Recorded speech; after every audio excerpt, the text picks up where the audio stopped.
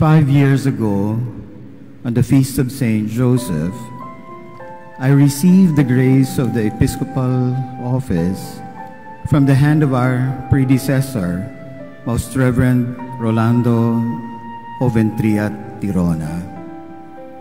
On the same podium, I said, I felt taller because of the mitre, and the staff and the ring expanded, so to speak, my physical and official boundaries.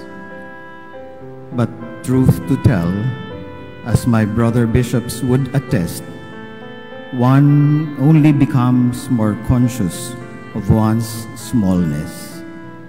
And today, before the Lord, in your presence, with your presence, I feel smaller. And this beautiful towering cathedra, this chair, makes me feel small. A reminder that the office, the mission, is greater than myself. We are gathered before the Lord's table to thank the Father through Jesus, the Holy Spirit, the source and origin and the destination of all. I humbly thank the Holy Father, Pope Francis, for the trust he has bestowed upon me by entrusting this office to this humble servant of the Lord. Today we are grateful he is represented by our Apostolic Nuncio, who installed me into this new office. Thank you to the clergy and faithful of Dait. You have enriched me in many ways. We journeyed together through the pandemic. Thanks be to God we survived, and we discovered that God does not abandon us.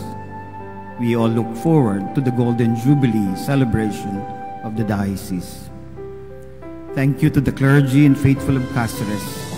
The warm, very warm welcome you accorded me was overwhelming. The joy and excitement are energizing as they are humbling. Gratitude as my first intention and act, Eucharistia. And for this I have been a priest, to offer the Eucharist, thanksgiving to God. So my dear brothers and sisters, you can see for me as the Papal Nuncio here in the Philippines, it gives me so much joy and happiness to see the life of the Church continue here in Bicol, in this wonderful super Catholic region of the Philippines.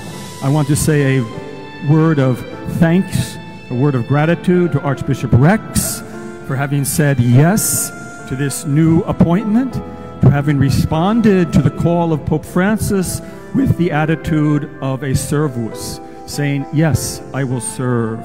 I will leave my beloved Diocese of Dait, and I will come to the Archdiocese of Caceres. Thank you, Archbishop Rex, for having said yes to the Holy Father and to the Church. My beloved people, on this day of his installation, I ask you, I beseech you, pray for your new Archbishop. Pray for him.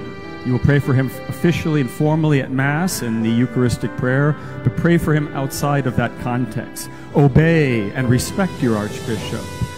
Cherish and love your Archbishop. He is the gift of God to your Church at this moment, to be a shepherd, to be your servant. So please take good care of him. And of course, truly our special gratitude to His Excellency, Most Reverend Rolando Tria Tirona, our predecessor, who up to this moment has ensured that all this be done. Archbishop Rolly, Dios mabalos po. I am sure there are many others who have contributed to this celebration. I may not have seen it myself, but the Father who sees what we do in secret, may He bless you and reward you.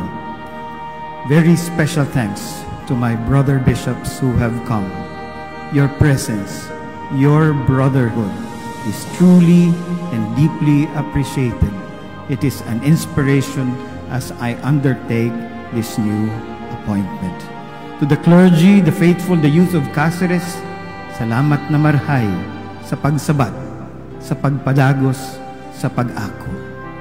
To all of you, Diyos po ang magbalos, ki ina, ki San Jose, San Pedro Bautista, asin San Juan Evangelista, ang sa tuyang pagtaong galang asin pagpasalamat.